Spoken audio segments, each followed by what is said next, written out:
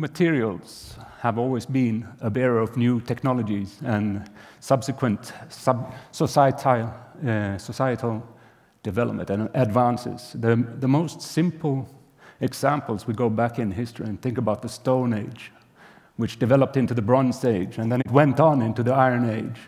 And each age is labeled by the material that was bearing the new technology or the new society as a whole. And every new material was better than its predecessor, and it also made life simpler for the people of that age. I think in the beginning it made life bearable just to exist.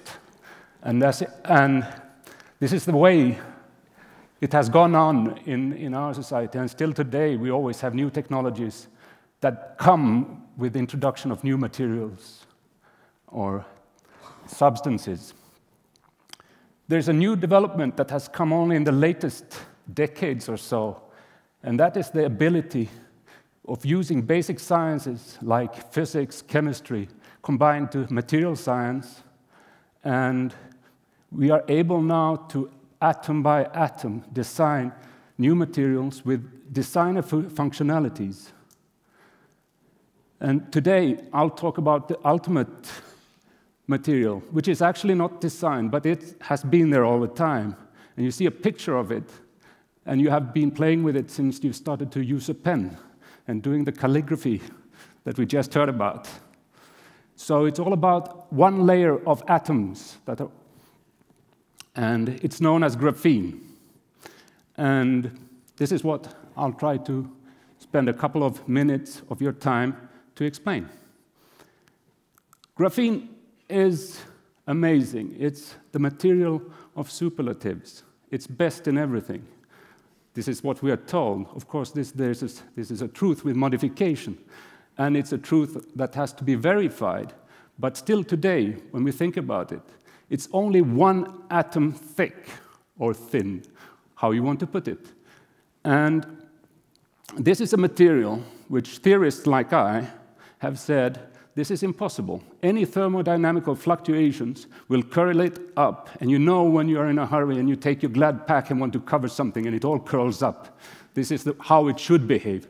But then these guys in Manchester, André, Geim and Kostya, Novoselov said, okay, this is impossible, let's prove them wrong. And just shy of 10 years ago, they published results showing that you could actually make useful things and address this single layer of atoms.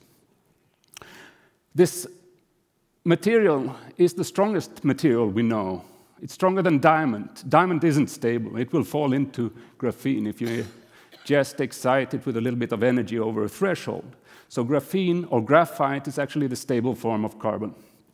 And being the strongest, it's still flexible. And now being the strongest, one wonders what would you do? But if I had a hammock of graphene here, then I could put the baby and it would rest in thin air in your eyes. It's not that I could put a truck, but a 4-kilo newborn child. It's another issue, another property which is nice, and that is that it has a width, a length, but it has no height, so it's only surface. So you can address it all over. So you have this big sheet which you can work with. And then it's strange in that sense that I can put any material, substance on top of it, and it won't let it through. It's impermeable to other elements and substances. And being so thin, if you take the amount corresponding to a bite of a Snickers bar, that's 10 grams roughly, you would cover 3 football fields of graphene. We made a calculation. I'll talk about it going into electronics.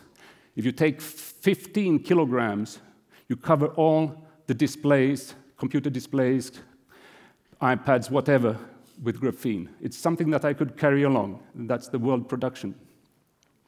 It has other properties. It's the best thermal conductor.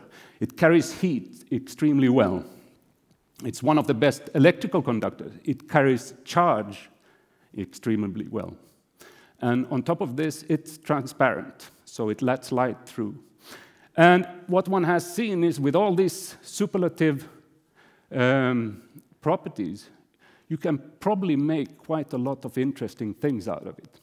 And this is what I'm going to try to dwell on a little, giving you some examples, and also showing a little bit what me and my colleagues are doing up at Chalmers nowadays. But first, I thought I'll give you a crash course in science. And if you take the picture here to my left, you see a chicken wire with black spots in the apexes where the lines meet. That's the carbon atoms. And they organize like this by themselves. And the reason why they do that is carbon has the possibility of making a lot of different compounds. And it has 4 electrons in its outer shell, which are responsible of it. It's very easy. It's with these nice blobs that I have shown here. What happens is 3 of them will fall in a plane, make something a chemist would tell you is sp2 hybridization.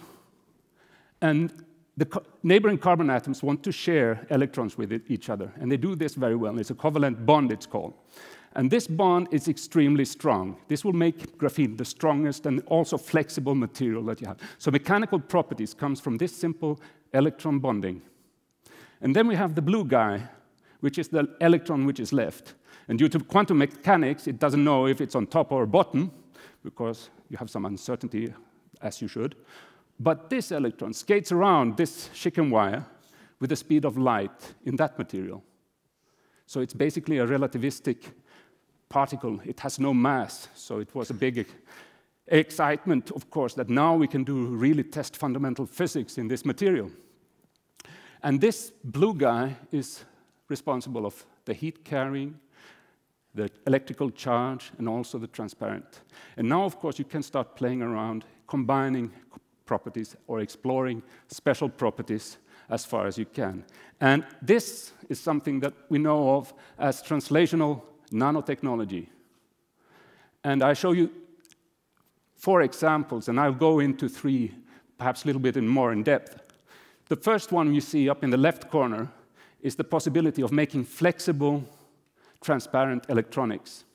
And this is a bit of science fiction. I would take up a roll of plastic. It would look like it's transparent, and I'll get today's news of whatever I'm subscribing. I get a movie, I get whatever. So you can have a piece of material which is flexible and still communicating. So it's just a new way of communication and information processing. So ICT, that's information, communication, and technology, basically. That's short for that. We have another one, which is down in the corner, and you see an airplane there. And as graphene is so strong, you can put it into composites. And it's not only strong, it's extremely light. And this is quite important, because now you can make big chunks of this material and put it into, let's say, the body of an airplane. You cut the weight by a lot, and the fuel cost will go down, and you can just do other kinds of vehicles, basically. Up in the right corner, you see a face of a small car which is plugged in, and we all know about that we want to have electrical cars to cut all the emissions and so on. And graphene is essential in that because it has promise of making very effective batteries and supercapacitors. That's batteries that load very quickly. There is an idea of having supercapacitors to drive Älvsnabben, you know, the little boat going across here. Basically, every time it docks, fueling up with electricity and shooting back and fueling up again. Nowadays, you know that if I want to take my iPhone or my car, I need to spend hours to get it loaded. Now you could do it in a few minutes. And then one thing which is very interesting, you see the picture here, you see the DNA strand, and it's going through a hole which is made in graphene. And the idea here is that pulling it slowly through the graphene mesh, you could sequence the DNA and understand more. There were 4 scientific articles that came out the same week with the same kind of picture. So what has happened with this is basically imagination is the limit, but we still need to prove these things. Now I want to say a little bit in depth about graphene. And here's something that came earlier this year from a group in Germany. And they were playing around with graphene transistors in a liquid, and they realized that they could operate them and make them interact. And of course, there's a big problem. Let's say your eye is destroyed for some reason, but your visual cord is still working. then you would like to connect that to something biocompatible and give it impulses, because one knows that you can regain sight in a sense. And today you do this retinal transplants. But in this idea, graphene seems to be biocompatible, which means that if you let graphene interact with a nerve cell, it will meander out, and it's ready to take the electrical impulses that you can feed it. And this you would do by placing a camera, just like this CCT camera, which would give the impulses to the graphene membrane, and then it would trigger impulses for this. Another important thing in today's society, it's interesting, it's important, but it's extremely problematic. That's our need of having vehicles to get around. And this is a concept car. There have been many different concept cars always around to solve different problems. But this one is now very integrated, and its idea taken out by Daimler in this case, but there are others. And it's this smart car. Already today, if you go to Berlin, you see them like we have our bikes in Göteborg. They have their cars that you can subscribe to and drive around. Very interesting. But this car now, you have integrated. You have made the chassis of a composite material. You have made the roof smart materials. So it's like a solar cell. So it's picking up energy from the sun, which it feeds back to its graphene-based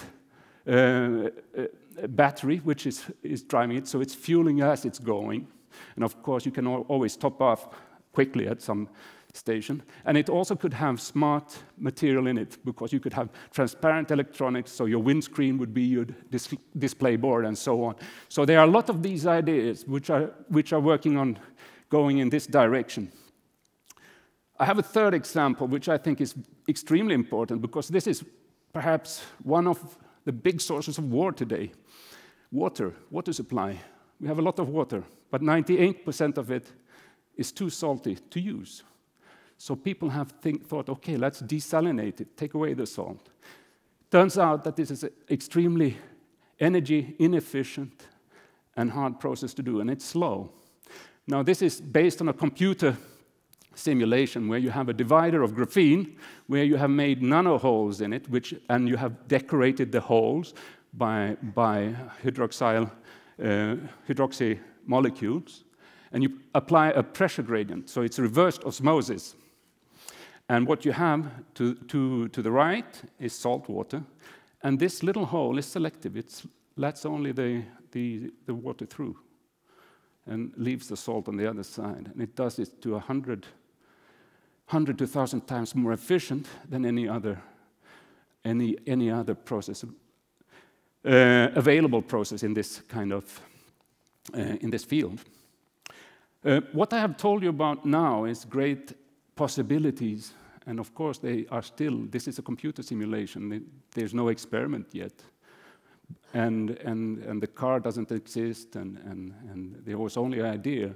But the potential of this material has allowed the European scientists to go together and actually get the big funding from EU on the level of €1 billion euros over 10 years.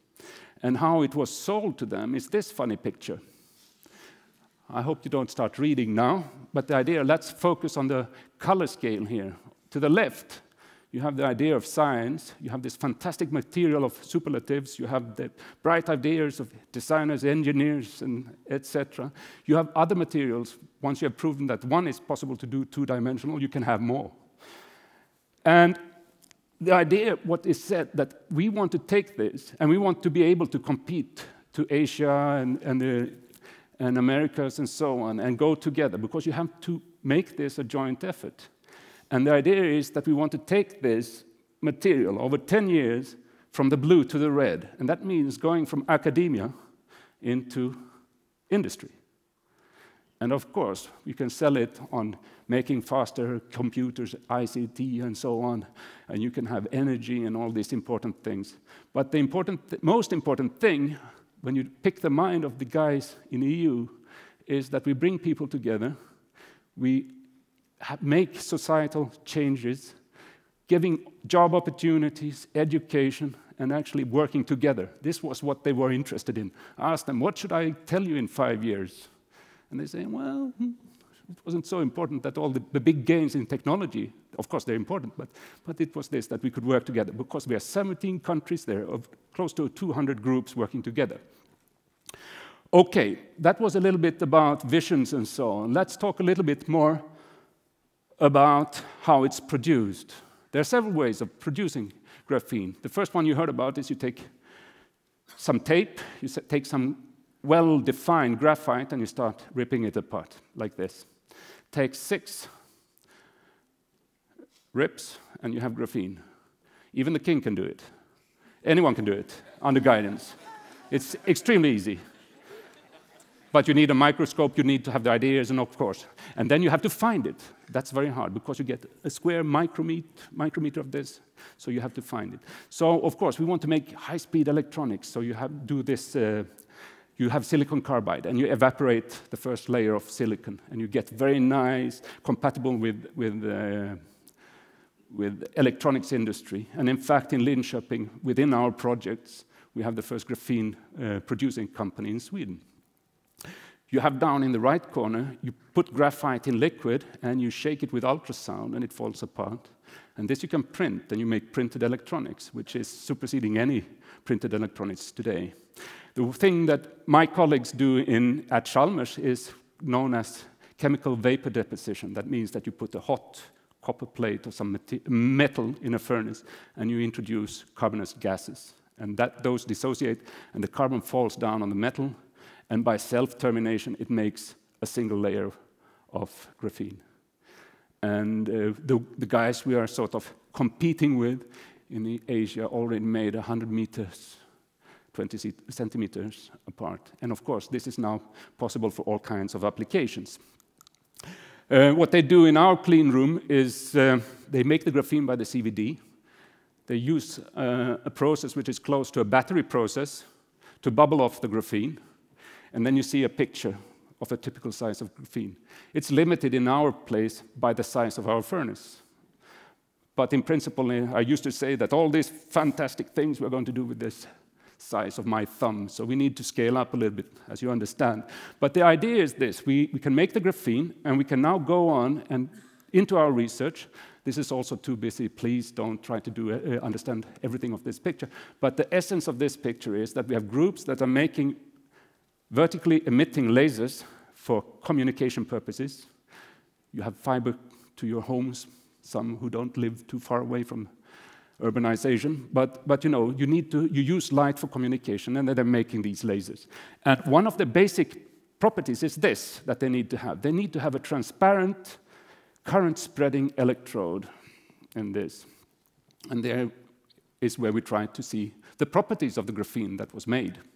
And they feed it back, and they feed back to the process, and we learn all the way how to do it. But this has even more consequences, because transparent electronics today is done with one of the scarce materials, indium, in indium tin oxide. So, I mean, I guess we had some polls in the previous talk, but everyone raised their smartphone. We all have it. And there's an enormous demand, because everyone in the world wants to have it. And it's really one of the most scarce materials that you have. So the promise of this basic research is to work towards trying to replace something that everyone wants to have. And we all know the iPad is great, but it's not flexible, because graphene would be possible to make more alternative functionalities and shape and form of this. And if you compare indium is among the 14 rarest elements, and carbon is the 4th most abundant, so we have a lot of possibilities here. Okay, so coming back to where I started, I hope you got some kind of flavor that in this simple pencil drawing, where you actually have produced not graphene, but probably quite thin layers of graphite, actually could hold a promise for the future.